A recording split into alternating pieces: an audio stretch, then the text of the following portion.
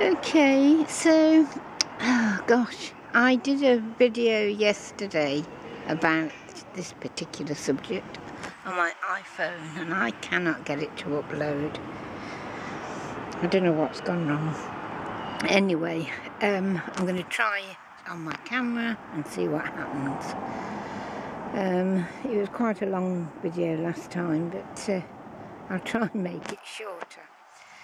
Right, okay, so I'm videoing from my balcony in Earlsdon Park Village,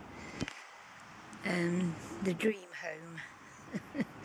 That I mean, it is lovely. I do love my apartment, but oh dear, extra care, excuse me, has a lot to answer for, I should say. Now, when I came here, I was told that this car park, for whatever reason, it wasn't in the original lot of land that Extra Care purchased to build this complex. And somebody popped along and decided that this bit of land was for the taking. So it was understood that he, she, they were going to buy this bit of land and most probably build high-rise, what's the word I'm looking for? Student accommodation. Sorry, my brain's not working today. Well, of course, student accommodation and a retirement village. Not exactly good bedfellows, do you think?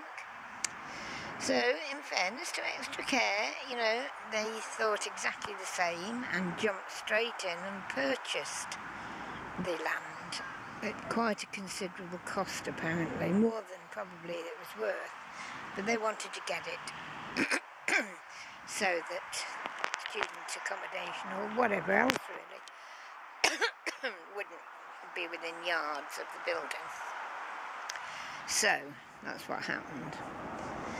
So the residency, I mean, I didn't move in until February of last year. The building opened the year before in July, but prior to that, the residents or the prospective buyers came to numerous meetings with Extra Care and they were sold, as one resident puts it, they were sold a dream. If you spoke to that resident, and many more today, they say, and I understand their position perfectly, they now have a nightmare. They really, Extra Care really have, well, I can't believe how uncalled for all this was. It's just sorry, I'm ranting. I'm wandering. Okay, so when I came here, all this here was wasteland and rubbish and equipment from when they built this building. Okay. The residents, by the way, were at all these meetings were promised landscaped area, front and rear. Rear, there's no landscape, no area to landscape. Excuse me again.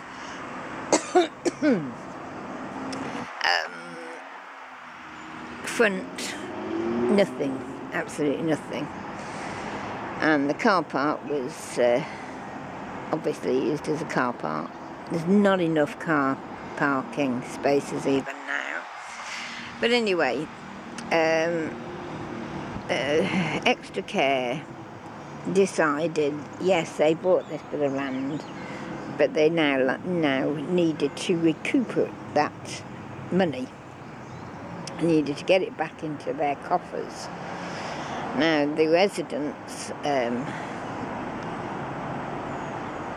could see what they were getting at, but when they were told by Extra Care that they were going to build a 6-storey residence building there. No facilities, just the apartments. They were not very happy, as you can imagine.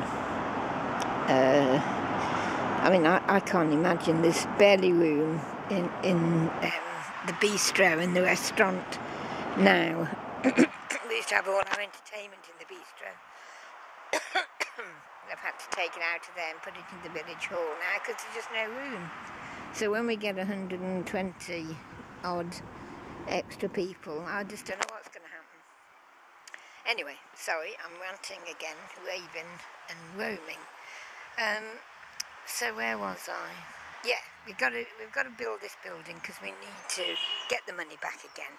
Well, the residents were up in arms. They said if you need to go and get that money back, do it in a new build, in a new village that you've built, or you're building elsewhere.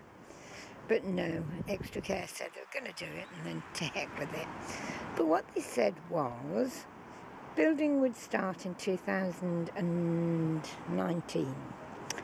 And in the meantime, to keep us happy, to make us happy, they would landscape, if that's what you call it, a bit of grass, pathway, a seat, and that area there. They would make that, they would landscape it for us, and the residents would be allowed to plant, and this is what they did.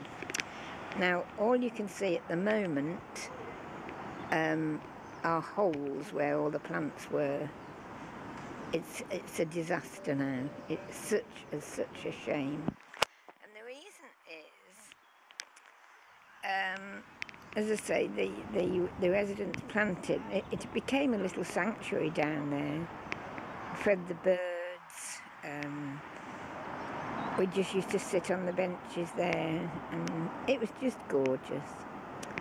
But Extra Care got fed up of us moaning about this building, I think, and decided that they would start the building in 2018. So the first thing they had to do was to stop the birds nesting in those trees, because you can't build while birds are nesting. So they got that cherry picker that's there, that blue thing, drove us all mad with the beep, beep, beep, beep, beep constantly for days on end. Gosh, if that's just indicative of what the noise will be when we get the actual building going ahead.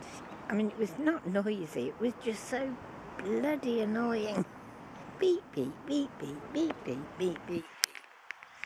I think there must have been a fault on it or something, because it was beeping when it was on the ground, beeping when it was up in the air, beeping on the way down, beeping on the way up. Sorry, ranting again. Okay, so they chopped the tops off the trees, which took them, well, I don't know how much money it must have cost them, because they had that, and that cherry picker's been there for a while, unless they bought it, of course. Chopped all the top of the trees off and netted the trees. What happened? The lovely little birds, well, the birds, big and small, tried desperately to nest in those trees. So they got trapped, didn't they, in the netting? What a disaster. Thankfully, residents were able to release the netting and let them out.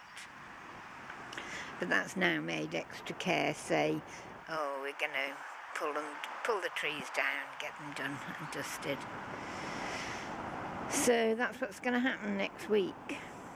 I mean, the reason I'm doing this video is because I'm fuming that why spend all that money doing all this just for a season barely? You know, we got a winter out of it. No, we didn't. We barely got a winter out of it. We got a spring out of it.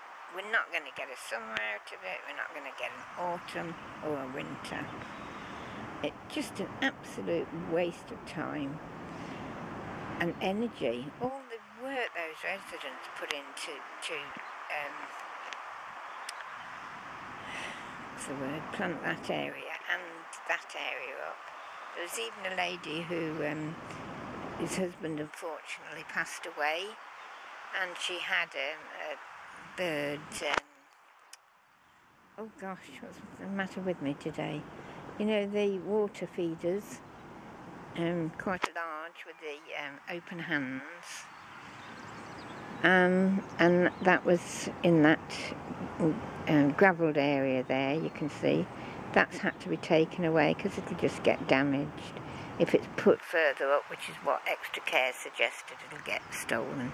So it's had to go up onto her apartment, onto her balcony. All these, the actual, over there,